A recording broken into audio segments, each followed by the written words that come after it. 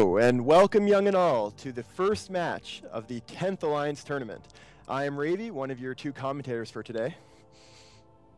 And I am Zastro, the other commentator. Hello, my friends. How are you doing today, Zastro? I'm doing great. We've been hurriedly trying to get all these things set up, so ready to go. The match has now begun, so we'll skip the pleasantries. We have Agony versus the Exiled ones. Agony has brought 2 rattlesnakes, 3 merlins, and a hawk. And the Exiled ones team is 3 tengus and a merlin. Lots of merlins. A lot of merlins. Did you expect to see so many tengus in the 6v6? They were popular last year. I'm not surprised they're popular this year. What's interesting is that these tengus are fit likely with micro warp drives. They don't have the afterburner subsystem fit, so they're going to be trying to keep out of range as much as possible. If they do get scrammed, they're going to be in trouble, and those merlins can do a great job of catching and scramming things while surviving. I have a special place in my heart for merlins. That was my first ship in EVE Online ever as a tackling newbie. And it is a great, great ship now. I expect we are going to see a lot of merlins over the course of this tournament.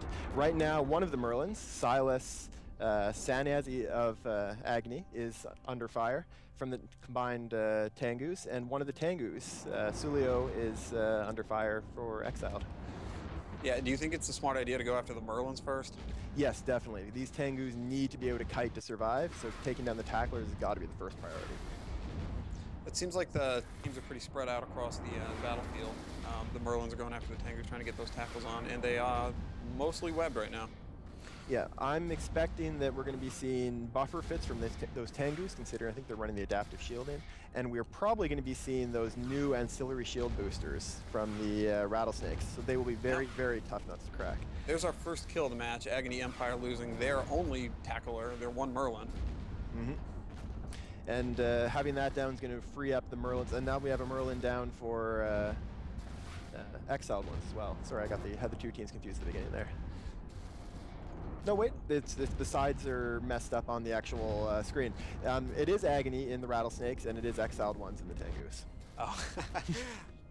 Okay, I'll try to keep that straight in my head while I'm watching this. Sorry about the technical difficulties. We've got a bit of a new system here, although I think you'll all agree watching this it looks very pretty and it gives you some great information on the bottom.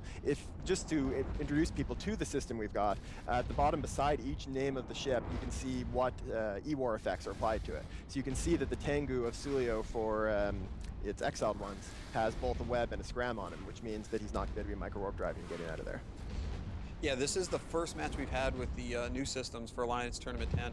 I gotta say, I'm a big fan of the new scoreboard down at the bottom. There's a whole lot more information. It's a lot easier to figure out what's going on.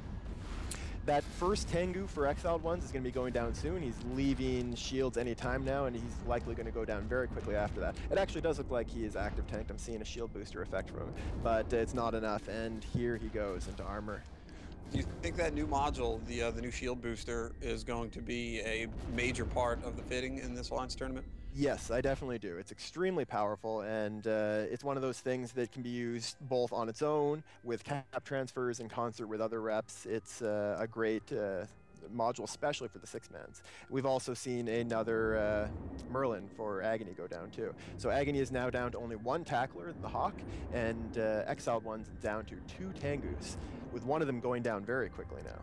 Yeah, the 2 rattlesnakes and the Hawk versus the 2 Tengus. I personally prefer the rattlesnakes and the Hawk in this matchup. Yeah, at this point, although what would be interesting is if the Tengus can take down that last Hawk, they may be able to just kite outside of the range of the rattlesnakes, but I don't think they'll be able to take down a rattlesnake either, so you might just see the match go to points. The Hawk doesn't have any tackle on him right now, so he doesn't have that much. Well, there he goes. He just got the tackle on. That Tengu's going down.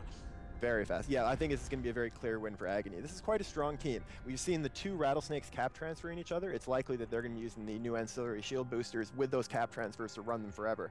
The best way to break something like that is to have some ECM on your team. If you don't, and if you don't have ridiculously strong DPS, you're not going to be able to break through that tank, and those can just tank forever.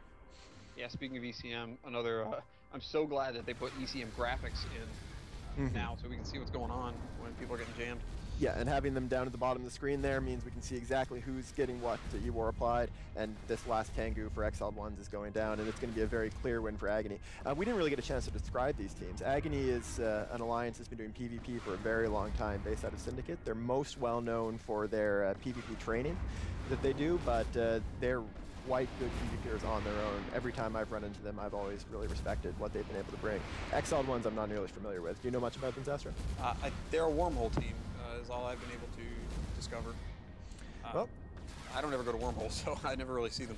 they did bring what is likely going to be a pretty common setup and what can be quite a strong setup. I think it probably could have been stronger if they'd used 100 MN afterburners instead of the micro warp drives, but it's not enough to take down Agony. This double Rattlesnake team, 2 Rattlesnakes and a 6-man, bringing enough DPS in a 6-man to break 2 Rattlesnakes that are cap transferring is going to be very difficult. You're really going to need something exceptionally high DPS to be able to beat that. Yeah, do you think we're going to see a whole lot of faction ships like Rattlesnakes through the rest of the prelims? I think we will see some of them. You can't use the flagships in the 6-man, but I think we're going to see some of those flagships get used in the 12-man matches, and I think we're also going to see the fact that they've dropped 1 point be something that really helps them out. Yeah, 1 point here and there can make a big difference in fitting a team for those 50-point limits. And there goes the Tengu of Janikra from Exiled Ones, and that is the last ship.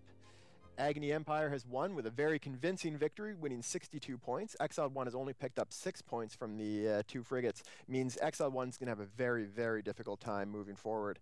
But Agony is in great shape for the next weekend. And good fights and locals from everyone. GFs all. High fives all around. So we'll be moving to the next match as quickly as possible. Sorry about the technical delays that got started a bit late, but we're going to try to make it up by moving through the matches as fast as possible. Stay on the stream, keep watching, and we will keep showing you the best PvP available on TV.